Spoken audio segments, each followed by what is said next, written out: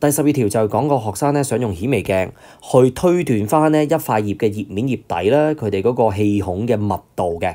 咁去到下面就問我哋啦，邊一款嘅配對啊係能夠幫到佢做到呢個咁嘅目標咧，同埋解釋翻個原因嘅。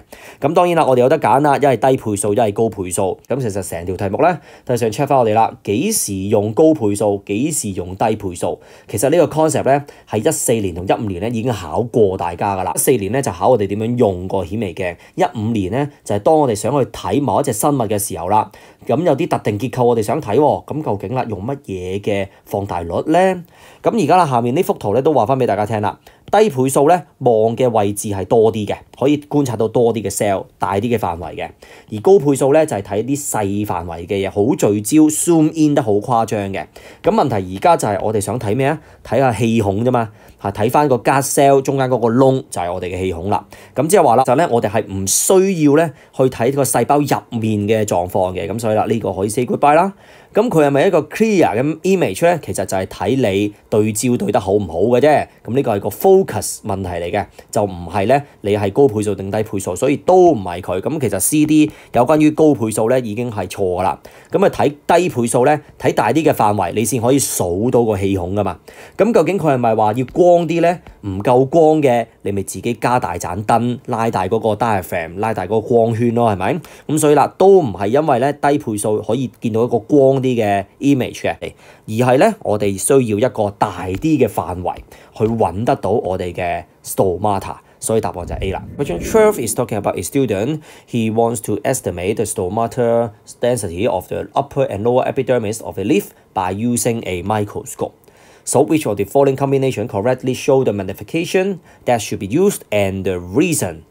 So actually for the whole question is checking that when should we use the low power magnification and high power magnification to observe a general external structure or a specific tiny structure inside the cell? So you can see that this question is very similar to the 2014 and 2015 question. 2014 is talking about the procedures, the steps, how can we use the microscope.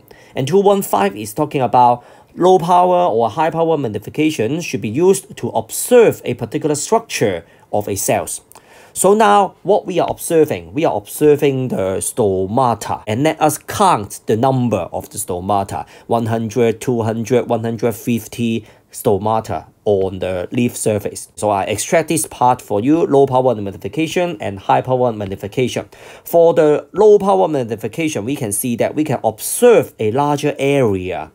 But for the high power magnification, we zoom in, so that's why the area being observed will be smaller. But now we are going to count the number of the stomata, so that's why we should have a greater area for the observation. So that's why the answer should be A or B. But what's the reason behind that? The reason should be we would like to get a brighter image or get a larger field of the view. So if you find that the image is not that bright, so you can tune the diaphragm or increase the light intensity to make sure that you can get a brighter image.